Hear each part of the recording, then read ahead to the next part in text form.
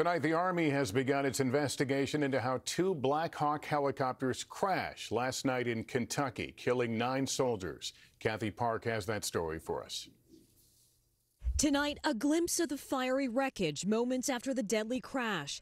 2 Blackhawk helicopters going down in the dark during what the Army called a routine training mission. 9 soldiers killed. They were flying a multi-ship formation, 2 ships under night vision goggles at night. The soldiers, all part of the 101st Airborne Division, stationed at Fort Campbell, Kentucky. These specific aircraft were medical evacuation aircraft. However, we believe the accident occurred when they were doing flying, not deliberate medical evacuation drills. The family of Staff Sergeant Caleb Gore telling NBC News he was among the victims. His father, Tim, saying his passion was search and rescue and that he was a real-life Captain America. Tonight, an aircraft safety team is now investigating. You said your house? James Hughes lives near the scene, telling us he heard the crash and ran out to help.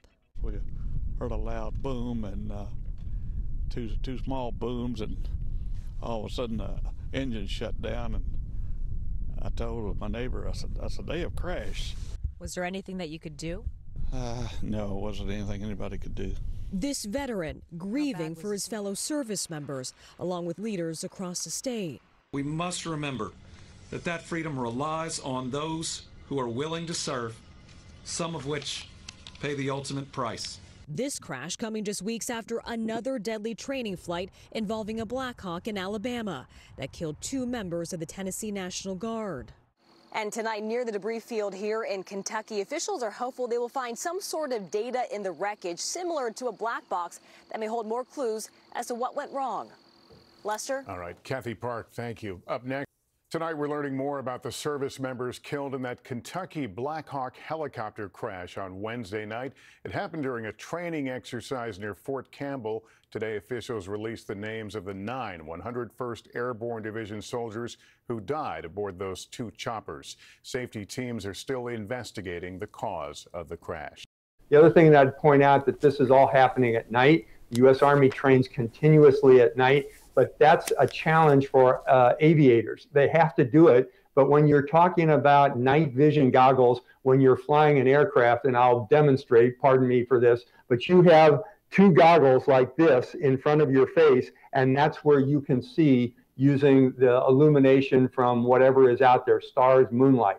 Last night I looked it up. The moon rose at noon yesterday. It set at 3:59 this morning. So they had good moonlight, about 50% illumination from moon illumination last night. And that helps see with night vision goggles. The problem is it's a limited scope of being able to see, because you're literally reduced to the 2 soda straws of your binoculars. The other thing I would say, you know, they're going to look through what might have happened. As Oren said also, it could have been a wire strike. The aircraft could have hit each other. They could have, you know, their tail rotor could have hit a tree as they were coming off the landing zone or going into the landing zone. That's why General Lubis said that they were going to bring in experts. There's a safety center at Fort Rucker, Alabama, that immediately sends out teams to investigate these kind of crashes.